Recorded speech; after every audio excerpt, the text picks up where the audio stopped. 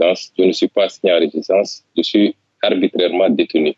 Il n'y a ni décision de justice, ni décision administrative qui m'impose de rester chez moi. C'est une détention arbitraire en violation de tous mes droits.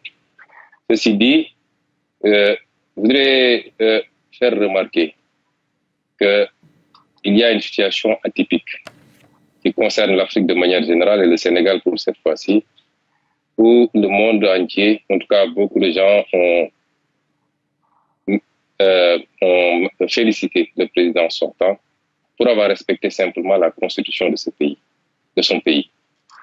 C'est triste pour l'Afrique et certains ont même parlé de l'exception sénégalaise, là où la Mauritanie, le Cap-Vert, le Ghana, le Niger, le Nigeria récemment et beaucoup d'autres pays africains ont tendance à donner l'exemple avec des alternances démocratiques où les présidents sortants ne se représentent pas et respectent leur constitution. Il n'y a aucune exception sénégalaise en réalité.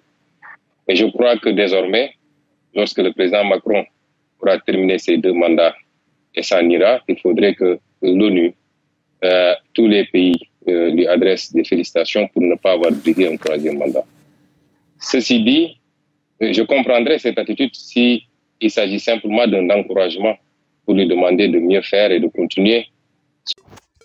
Opponent Ousmane Sonko on Thursday promised elections in Senegal in an indescribable choice if his 2024 presidential candidacy is prevented. During his first speech since President Macky Sall announced on Monday that he was not running for a 3rd mandate.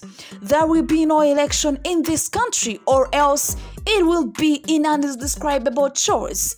If President Macky Sall wants to prevent my candidacy through legal tricks, he warns in an interview on the France 24 channel.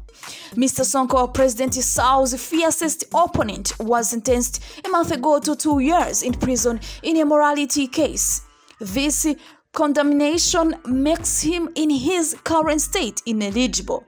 In early June, it caused the most serious unrest in years in Senegal, killing 16 people according to the authorities and around 30 according to the opposition. Mr. Sonko felt that Mr. Sall gave up a 3rd candidacy not because he is a Democrat, but because of popular and international pressure. According to him, there is no reason to congratulate him for this. Despite the relentlessness of power to eliminate him from the presidential race, according to him, the leader of PASTEF said he was ready to forgive and even to forget if he can participate in the election. We wish him to finish this mandate in style and to be able to live in serenity, he and his family, he added, calling for free, transparent and inclusive elections. He claimed that there is no official or unofficial contact between him and the president. He said he was ready to make sacrifices to appease the country, but recalled that he would not discuss the knife at the throat. Mr. Sonko has been blocked by the security forces at his home in Dakar, according to him, since May 28th. Thank you so much for watching. Peace.